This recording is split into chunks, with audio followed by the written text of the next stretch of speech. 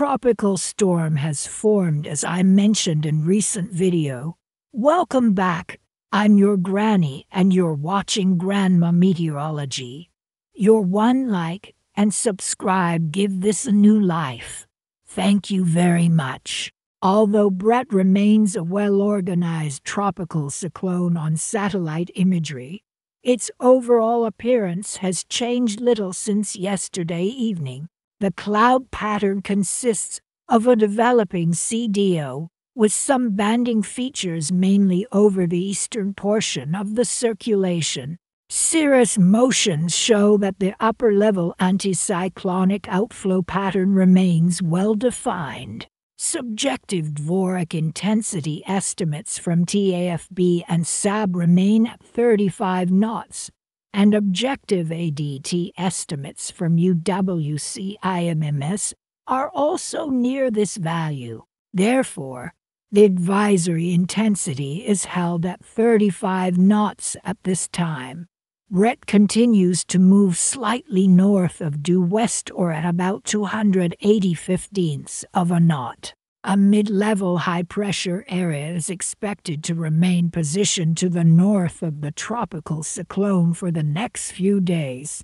Thus, little change to the motion is likely through 72 to 96 hours. In the latter part of the forecast period, a mid-tropospheric trough near the Florida Peninsula should cause the deep layer ridge to weaken somewhat. However, it is assumed that the cyclone will be weakening by that time and steered more by the low-level easterlies. There continues to be a significant spread in the 3 to 5 day track model guidance, probably due in large part to differences in the predicted intensity of BRET. The official track forecast is similar to the previous one except a little farther to the south near the end of the period.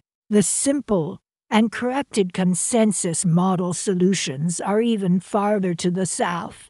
Both the atmospheric and oceanic environment look conducive for strengthening during the next couple of days with low shear and abnormally warm ocean waters. Therefore, the forecast continues to call for BRET to become a hurricane in a couple of days, by 72 hours. However, vertical shear is predicted to increase in association with an upper-level trough over the eastern Caribbean, and drier mid-level air should begin to get entrained into the system.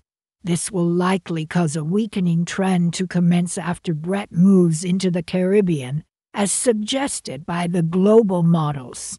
The official intensity forecast is similar to the previous NHC prediction and is above the model consensus and the ship's LGM guidance.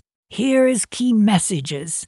BRET is forecast to initially strengthen and then move across the Lesser Antilles near hurricane intensity on Thursday and Friday, bringing a risk of flooding from heavy rainfall, strong winds, and dangerous storm surge and waves. Given the larger-than-usual uncertainty in the track forecast, it is too early to specify the location and magnitude of where these hazards could occur. However, everyone in the Lesser Antilles, Puerto Rico, and the Virgin Islands should closely monitor updates to the forecast for BRET and have their hurricane plan in place.